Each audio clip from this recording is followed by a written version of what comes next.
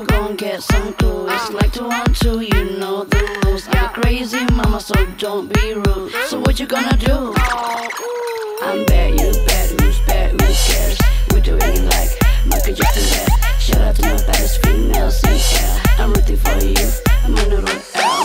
Work it out now, work it out now. Work it out now, work it out now. Check it out now, check it out now. I'm gonna shake it, get that boom now. Show you what you got now. Work it out now, work it out now. Work it out now, work it out now.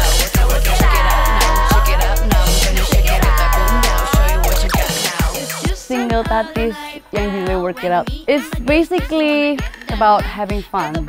It's about going out with your friends, girlfriends, boyfriends, or enemies or whatever. Intinya sih pas Tatis sama Dipa membuat lagu ini,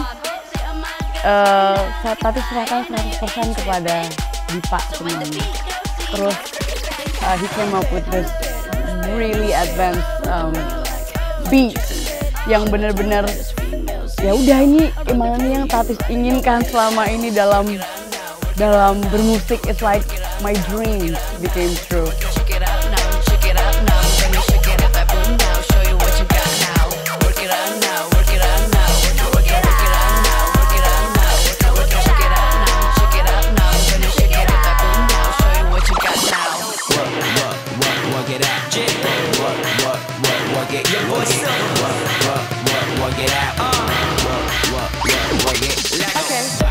I'm not trying to be anyone else. I'm not trying to copy anyone. I know there's nothing original in this world. Tapi Tatis cuma mau jadi Tatis gitu. Banyak memang inspirasi Tatis. Cuma inspirasi yang Tatis ambil itu adalah kegigihannya mereka, keyakinan mereka dalam mencapai mimpi mereka. Itu Tatis semuanya, Tatis rap semuanya yang positifnya. But dari situ timbullah image dimana segala sesuatu itu nothing impossible.